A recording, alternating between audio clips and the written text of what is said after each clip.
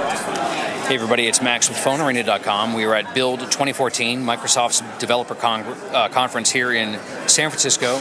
Just got done with the keynote, and we're here in a media lounge looking at some of the features of Windows Phone 8.1 in particular. I have here a Nokia Lumia 1020. It's kind of stuck in a semi-demo mode, so I can't do everything with it. But some of the things I can do with it, I will show you here. The first thing I'm going to show off is the notification pane. This is a common swipe down from the top, just like as it is on other platforms. So you have actionable notifications here, so you can just swipe to the right and that gets rid of one. You also have the option to clear all of them. You also have these quick action buttons, and those are changeable through the settings, which you can also access here, like this. And you just go into notifications and actions, and here you can change what you want your quick actions to be, or if you want them at all. And then also you can turn notifications on and off based on a certain number of apps that are compatible with the feature on Windows Phone 8.1. Another cool feature that was updated with Windows Phone 8.1 is in the calendar. They've added a new week view. The day view and the year view and the month view all look the same, but the week view is pretty neat. Viewing by the week, it shows you the whole week, starting Monday through whatever, as well as an overview of the whole month.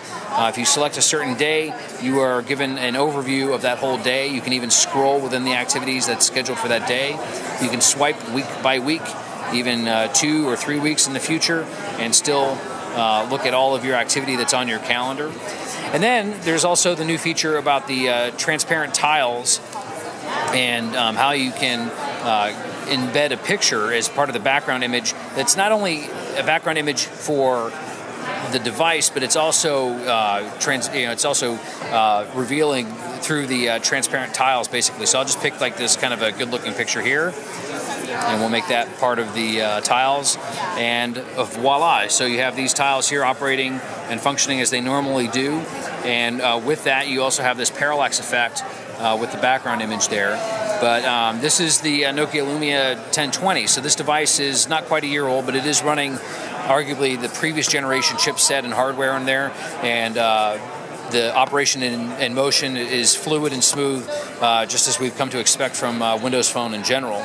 So that's a quick heads up and a quick overview of some of the new features coming to Windows Phone 8.1. A lot of it is stuff that we've seen coming through leaks out there, but it's official and it's definitely coming to the platform. We'll start seeing it roll out commercially later, possibly this month, definitely this summer over time, but we got to wait for the carriers to go through their stuff. So if you've got a legacy device, look for it sometime this summer, and or if you can't wait, then you can pick up the new Lumia 635, which will be released this summer also. So you're kind of stuck waiting until this summer.